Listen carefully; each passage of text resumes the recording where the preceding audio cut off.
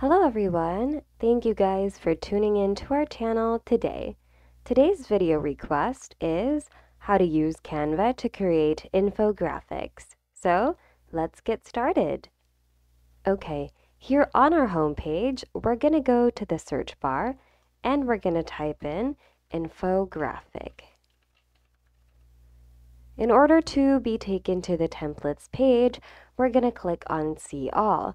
By the way, in case you want to create an infographic with specific dimensions, then you can go to Custom Size over here, and then you can input your desired dimensions over here, as well as your desired unit.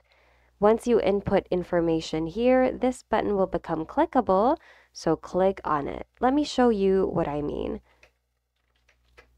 So this button will become purple and it'll be clickable, so click on it and it'll take you to the main editing page.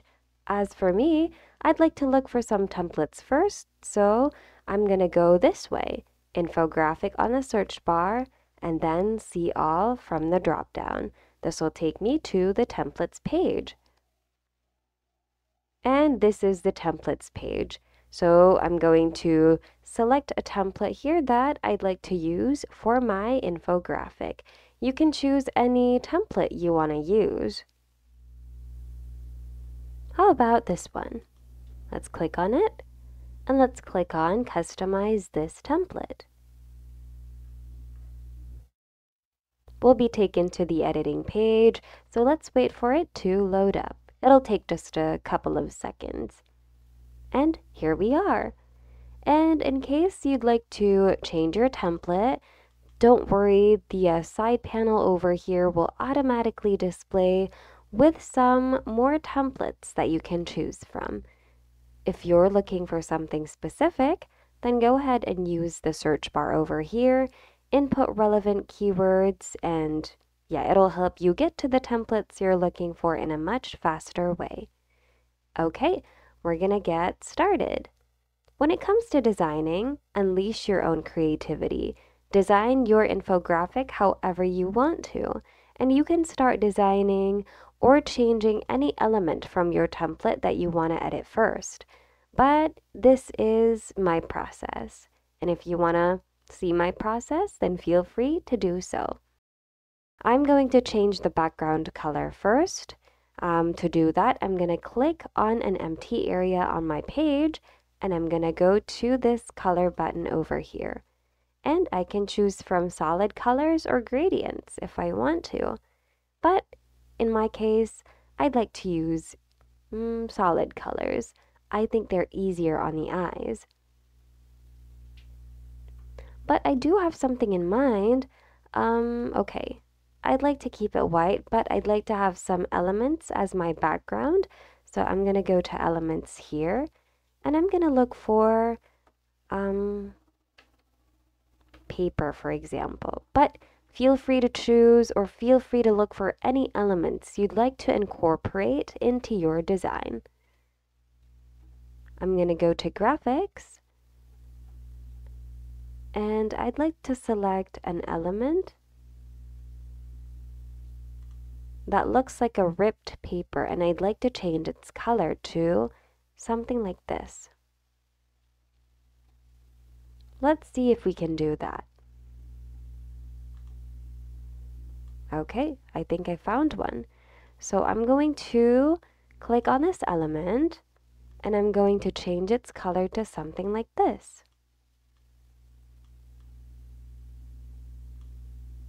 And I'm going to duplicate it by pressing this button.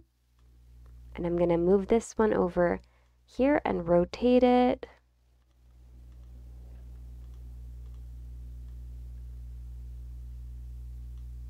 And put it here. And now I'm going to send this element to the very back. So I'm going to click on Position and then to Back. And I'm going to zoom in and position it properly. And there. Now I'm going to make my title a bit bigger.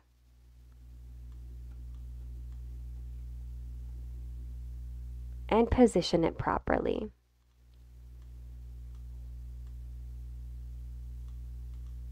The font looks nice, but I'd like to make it more interesting.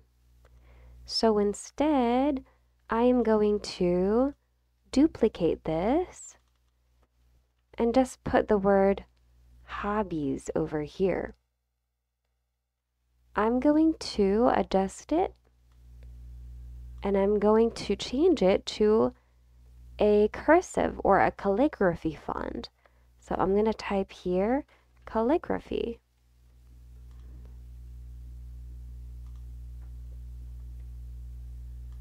And I'm going to choose from some of these fonts over here.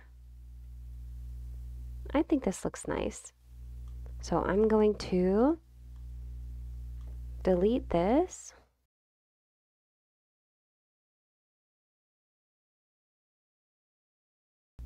Perhaps I'm going to duplicate this again and delete this part. Then for the other one, I'm going to delete this part so that it's easier to place them.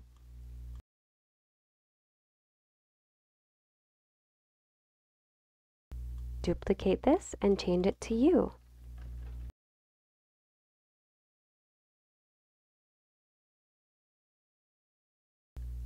And perhaps I'll change low cost to this font as well.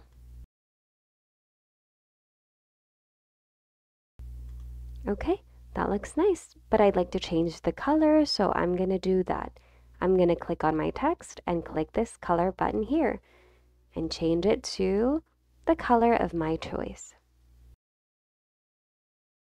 Now I'm just going to adjust the other elements so that everything will fit properly.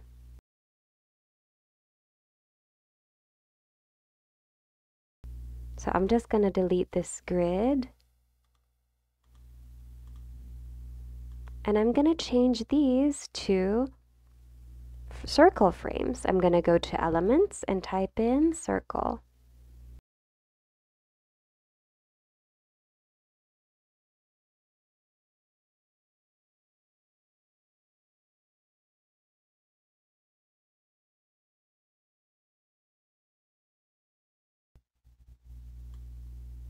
And now we're going to insert some photos over here. You can use your own photos if you want to, so go to the Upload section and choose from your photos. But if you have not uploaded your photos yet, then click on Upload Files, select the photos you want to upload, and then click on Open. And it'll be uploaded right over here. As for me, I don't have any photos to use, so in order to show you an example, I'm just gonna pick some photos from Canva's elements.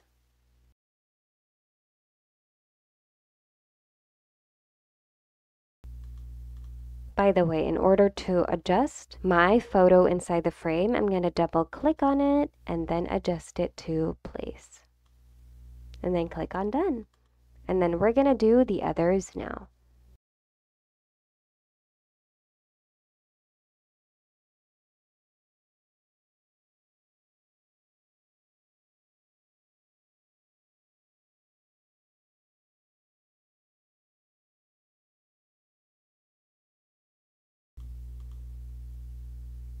I'm just gonna change the color of these texts.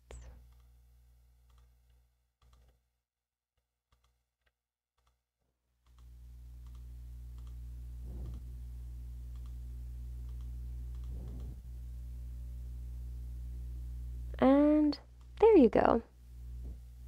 By the way, I did not change the content because I don't have anything in mind. So yeah, we're just gonna pretend that this is also the content of our infographic. But yeah, please feel free to input your texts or content into your infographic. I'm just doing it like this to show you an example.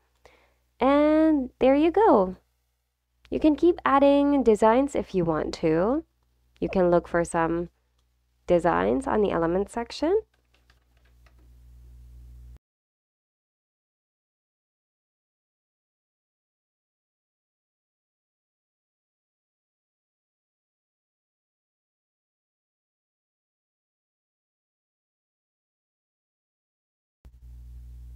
And there you go. Once you're happy with your design, it's time for you to share it or download it. So go to Share. If you want to share it to social media directly, then click on Share on Social, and then choose from the options you have here. If you want to download it, just go to the Share button, same process, and instead go to Download, and then select your preferred file type over here, and make sure to check other download settings as well and adjust it according to your preferences. And once you're done, click on Download. And there you have it. That's how you create an infographic in Canva. We hope you found today's video of help somehow. Thanks so much for watching, and we hope to see you in the next video. Have a great day!